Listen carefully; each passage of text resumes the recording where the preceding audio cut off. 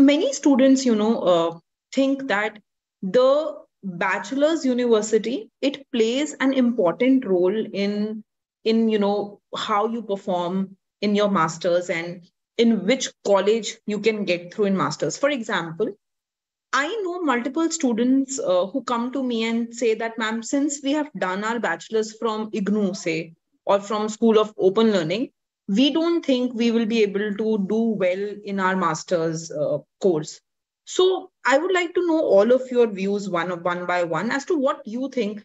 Does bachelor's college actually play an important role in pursuing master's degree, or only concepts what matter? So Udita, we will start with you.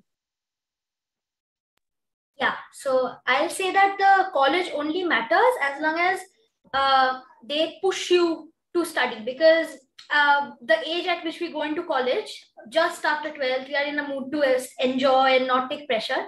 So it helps if there's a college that's always at your throat, like you have exams and we'll give you tough papers. It always helps. But ultimately, if someone has the goal of getting into a really good master's, then they should try and develop the concepts on their own, because at the end no one looks at college, they only look at your concepts. And what ma'am said at the beginning was very important. You can't prepare for masters separately.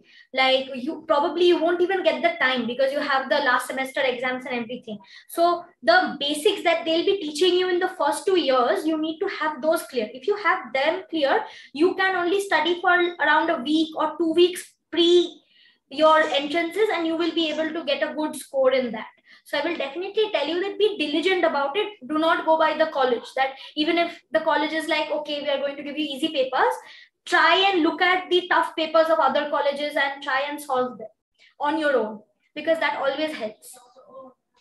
True. Got it. Yes. And, recently I will tell you, one of my student who had done masters from IGNU actually made it to Indian Economic Services. So I think it is an excellent thing that yes, college does matter, but if you have that thing in you, you can go ahead and, you can reach any height. What about you, Ronak? What do you think? I'm absolutely agree with Udita. Like Udita that said, like college is something we have a tendency to go for fun things. And if colleges try push the students to go for, there are many continuous assessments. There are many as various states. So we have a pressure to study. We have a thing we have to complete as our syllabus by within this week or week, and that will help. But ultimately, the thing is that if you have the potential in yourself, if you have that want that you want to get a good master's, it always the thing is you have to start from your basic level. So that doesn't matter on college. Every college has good potential. Every college has good professors. They can teach well. So it doesn't even matter. So whatever is matters is self study. What are the time you were given? How many times you were given to your work? How focused you are? How well you are trying to build your concept. So that's all basically matters at all. So I think, yeah, that's all. Right. So, Ronak, I kind of loved when you completed your bachelor's and you appreciated your faculty for the same. With the coming generations, slowly I see that, the appreciation for teachers is a bit, it's falling with time, right? I mean, students don't appreciate so much the role that faculties play. So I kind of, I remember, I think her name was Moshmi, ma'am. Yeah, Moshmi and Jackie sir. So basically, and there are all other professors. Like in my department faculty, there are 5 faculties whom I just go. They solve my each and every doubt at the cabin. So I just go and each and every doubt to them, and they usually solve it. So yeah, like I was quite emotional when I leave presidency, because I have planned for 5 years to stay there at presidency, but somehow I get like chance at UH, I have to come. So yeah, like they really helped me. Like if I have a basic doubts in econometrics or in trade, they just even like the school, they even play it as role as a school teacher or this tuition teacher, how they helped us. So our faculty was very good for, at least for me. I experienced it very good, and they really helped me. So I think I should appreciate them. I should give them my this thing. So Yeah. Right. So I think only that is something which misses when you go for an open school, You don't have that connect with the faculty, which you could have had it been a good college.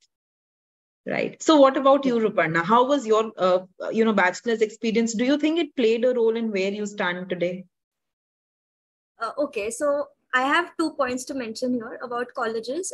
Firstly, colleges can play a role to the extent that they determine your peer group, which is something that was not mentioned before. But I think it's important because if you are with peers who are very driven and who are, trying to thrive and trying to do something of their own, then you are yourself very much encouraged and inspired and motivated. Of course, motivation comes from within, I know that, but still, like, it plays a role. The environment kind of plays a role. And secondly, I think that colleges are important to the extent that the syllabus that they're teaching, the syllabus they're sticking to, or the university, rather, the syllabus of the university plays a role in the sense that if it's structured and if it's, to the point, then we learn the concepts one by one in the way that it was intended to come to us. And if we don't, if it's not structured, or if the syllabus is not well made, then we can face problems while we are connecting the dots. So I feel that these 2 points are important, but of course there are many examples, many students who have achieved a lot from different colleges, different universities. So I think it depends on yourself. And Right. my bachelor's experience, I mostly self-studied, so I won't go into that. Right. So I will tell. Here is what happens. I have seen that. So, for example, Delhi University syllabus in undergrad itself, it is immense, and it gives you a thorough understanding of economics. So I have seen when students from Delhi University, when they solve a problem, they are aware of multiple concepts, which, I mean, I'm not sure about other universities, but I have seen at least Delhi University students understanding those undergrad concepts well. So only in that sense where, as you mentioned, the syllabus is defined, I think everybody has the potential. But it is up to the faculty or up to the university to give the right books. So, it depends whether you are given Varian as a microeconomics book or whether you are given H.L. Ahuja as a microeconomics book. Exactly. And that is what is going to go ahead and going to kind of increase your stamina to study. So, what I suggest people is, even if you're given Varian for that matter, you're given one book for that matter, say H.L. Ahuja, the competition is across the country. Why not just pick up on other international books also and study? Why not just pick up on Varian, Snyder, and even do those? That is just going to build up your understanding of the syllabus, irrespective of what is being done at your college. Yes, ma'am, exactly. And I think something I followed in my own undergrads was that I used to refer to selected portions of each book. I don't know if you recommend this or not, because maybe it's better to stick to one book. Many people believe that, but for me, it was better to refer to certain topics from certain books. For example, if consumer behavior is best explained in Ahuja or Varian, then I'll stick to Varian. If production cost is best explained in Nicholson, then I'll stick to Nicholson. So that helped me a lot in my undergrads while I was preparing. Right. Yes, I agree. Agreed. So Harihar, what about you? So, how was your curriculum and your bachelor's, and did it help you in the master's in any way? Yeah, so in Utkal University, all across the state, the syllabus is common and it quietly matches with the DU. But the booklets and the faculties we have in our college is not they are not that at par with what a DU has. And since half of my graduation just was on virtual mode since it was a COVID time, so there was less exposure to the library and all. So I think college whatever role it could have played actually didn't in my case. So most of the preparation what I did was based on some YouTube videos and mostly that Mishra's blog who uses who keeps exploring University of Hyderabad. So I used to watch his videos, and he used to explain like what are the study materials to be followed. So mostly I took the clues from that.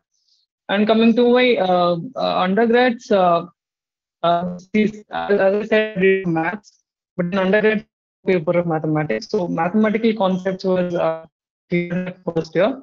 But as per new students, as we have from SRCC, we are ranking the college people here and performing definitely quite well. So they have studied those econometrics and quite advanced mathematics in their undergrads, which is not in our case. So I think college definitely plays, to a certain extent, a great role while students get into the masters and university like this one. So definitely, it has, to some extent, it plays a great role. And but anyway, if student is potential, I can definitely overcome this issue. Absolutely agree.